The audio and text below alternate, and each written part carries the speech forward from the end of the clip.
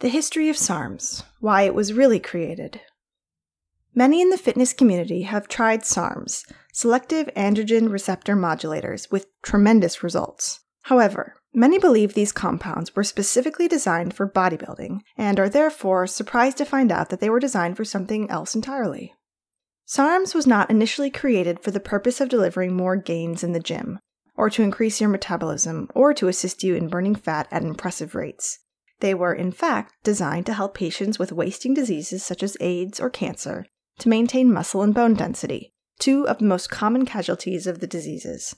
By learning how they affect patients with various illnesses, you can learn how to leverage them for the positive effects on healthy bodies as well. Muscle wasting disorders. Humans are not designed to indefinitely gain and retain muscle, even if you're hitting the gym 5 times a week. If you're over 40 years old, you're likely losing about 1% of muscle per year. There are now many pharmaceuticals, such as corticosteroids, that may cause muscle wasting even in young and healthy patients. Cancer patients can lose more than 3 pounds of muscle per year, and in the cancer field, it is even more imperative that patients maintain muscular structure to promote longevity and healthy physiology throughout treatment. This is where SARMs come in. SARMs target the androgen receptors of the body to promote muscle growth.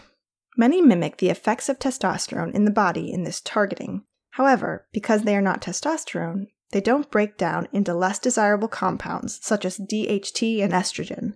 This essentially tricks the muscles into building despite a lack of exercise.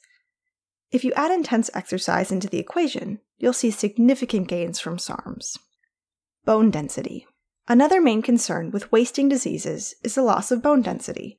Bone density has actually been linked to muscle strength in past studies, and it is therefore critical to take into account bone density when trying to achieve strength gains. SARMs actively work to increase bone mineral density, which is in some ways correlated with muscle strength. Neuroprotective benefits. One of the side effects scientists discovered in SARMs is their neuroprotective effects. Some SARMs, such as RAD140, are actually lauded for their ability to protect the brain from oxidative pressures that may arise from treatments of wasting diseases. This means healthy patients also experience a boost in neuroprotective effects when taking some SARMs.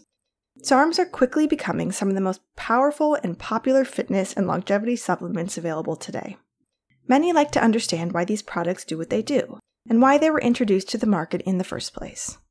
This understanding, along with proper usage and responsible sourcing, can have a very positive impact on overall muscle gains and athletic performance. If you are ready to reach your physical goals the healthy way, without the negative side effects of steroids, visit us at SARMsasia.com, where we have been providing high-quality SARMs worldwide since 2012.